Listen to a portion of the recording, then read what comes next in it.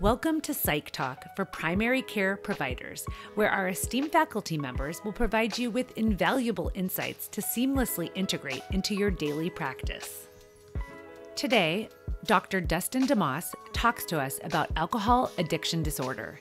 He goes over the consequences of chronic alcohol use.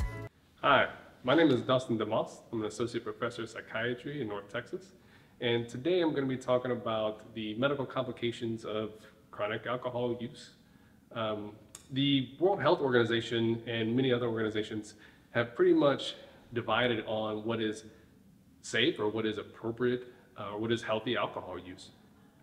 Today we're going to be talking about the medical complications of beyond that. What is the consequences of chronic severe alcohol use or misuse? One easy way to think about that is think about all the things the alcohol touches after you take a sip, beginning with the mouth, going back to the esophagus, think about the stomach, think about the liver and pancreas, and then think about the intestines.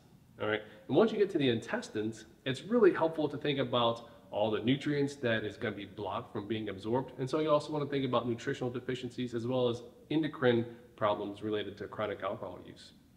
So for example, the first thing that alcohol touches when you take a sip is your mouth.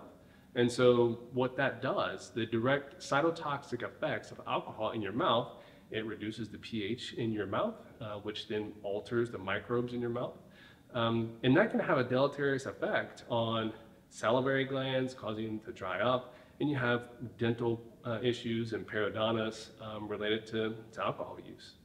As you travel down to the esophagus, again, alcohol has direct effects on the mucosa lining of the esophagus, as well as the tone of the lower esophageal sphincter.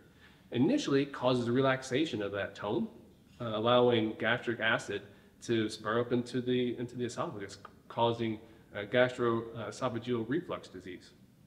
Chronic use, however, tightens that a little bit, and so you have other consequences of alcohol use within the esophagus. Now, going down into the stomach itself, you can have gastritis from the direct effects of alcohol on the gastric lining, as well as peptic ulcer disease, because it also affects that lower sphincter as well. And so what people don't realize, however, is other things can cause peptic ulcer disease, such as Helicobacter pylori. And interestingly enough, and I'm not advocating people drink alcohol, but people who have moderate alcohol consumption actually have a better chance of getting rid of H. pylori infections. So that's kind of an interesting tidbit. Now, moving down a little bit further, you hit the liver and the pancreas. Now, we all know that chronic alcohol use disorder ultimately ends in a bad liver and in cirrhosis. And the way it does that is it causes a lot of fibrosis in the liver, and in the pancreas, it causes the pancreas to start releasing enzymes too early. The job of the pancreas is to help digest food. Well, chronic alcohol use causes the cytoskeleton of those enzymes to be unstable, and so therefore they release those digestive enzymes on the pancreas itself, which is why alcohol is one of the leading causes of pancreatitis in the United States. Moving down to the intestine, it really affects the ability of the intestinal lining to absorb vital nutrients, specifically thiamine and other essential vitamins. And so when you think about alcohol use disorder, you always have to include vitamin deficiencies in that patient, especially the B vitamins and thiamine being one of those, because that can have deleterious neurologic effects from chronic alcohol use. And the last point I want to make is back to the neurological effects of chronic alcohol use.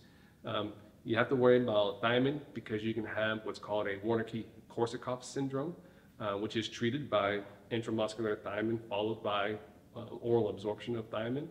But also, alcohol itself has direct neurotoxicity effects, specifically on those more fatty parts of the brain. And you think about white matter because they have a lipid barrier, making those connections faster.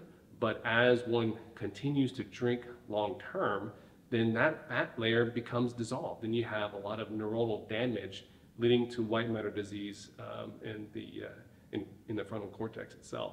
So those are just an approach to think about medical complications when you're encountering somebody with chronic alcohol misuse or use disorder. And the way to think about it is just from the head down. What does alcohol touch? It touches the oral mucosa, the esophageal lining, the stomach, the liver, pancreas, and intestines. And then you have to think about the complications of malnutrition and vitamin deficiencies in people who use alcohol chronically.